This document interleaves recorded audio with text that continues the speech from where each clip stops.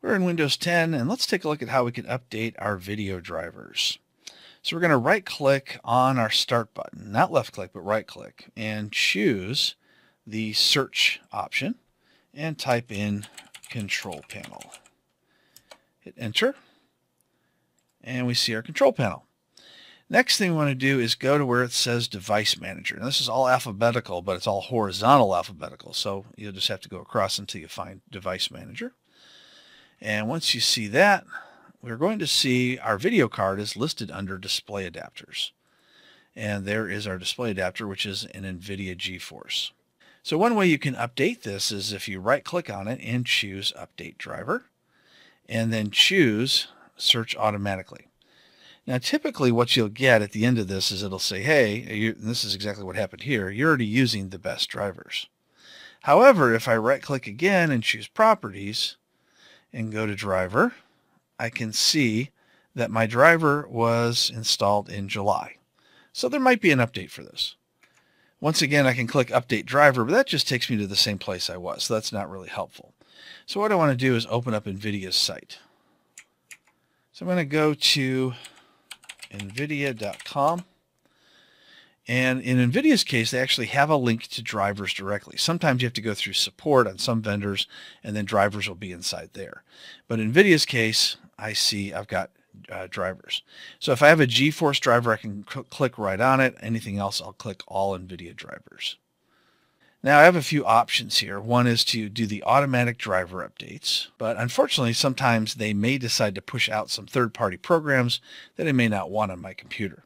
So my other option here is to download the drivers using a manual search. So I can choose the GeForce option here, or go to one of the other options as well. Even though it didn't say I could get to other legacy ones, you certainly can from this option.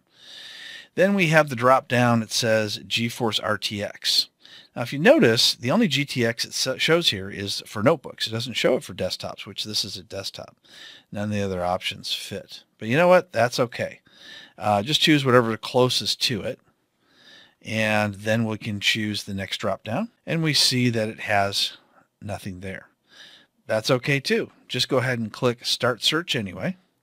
And what will happen is you'll find that these packages with GeForce drivers, they contain everything anyway, so there's really no reason to find the exact driver. So just use which driver you see at the top, which we see there, and we'll click Download. Now, most of the time you're going to see that the download is going to be in your Downloads folder, but I changed my download to be on the desktop instead, so it's a little bit easier for me to find. So there it is. And I also saw that the driver was several months newer than the one I had. So I can double click and install this driver if I want, or I can extract the files if I don't want to get all of the other stuff that may come with this particular driver. So you're seeing that it's going to extract everything to this path. So what I'm going to do is I'm going to copy this path. A lot of times they put in these, like I said, third-party programs, which I just really don't want. So I'm going to go ahead and click Extract and just let it extract all the files. And then what I'm going to do is I'm going to update the driver from that location instead of installing the executable with all the crapware that I don't want. Okay, that's done. Now don't cancel it. Just let it go ahead and get to the next point. Otherwise, it may delete all the files in your temporary directory, and we're going to need those files to do the update. So what I'm going to do is I'm going to open up File Explorer, and I'm going to paste in that path that I had copied earlier. So we'll do paste, hit enter, and there's all the great files. This is what I'm going to be using for my driver update. So now I'm going to click on Update Driver and choose Browse for the driver software. Now I'm going to paste in my path and choose Include Subfolders and click Next. And now it's going to look for the latest drivers. And now you see that it's installing the drivers. And it says that Windows has finished installing the drivers. Now you might notice that your screen will flicker during this process. I went ahead and paused it during the flickering just so it wouldn't cause an issue with the video.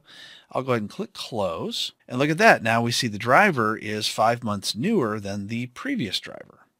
Click Close. Now we can click Cancel on our NVIDIA graphics driver.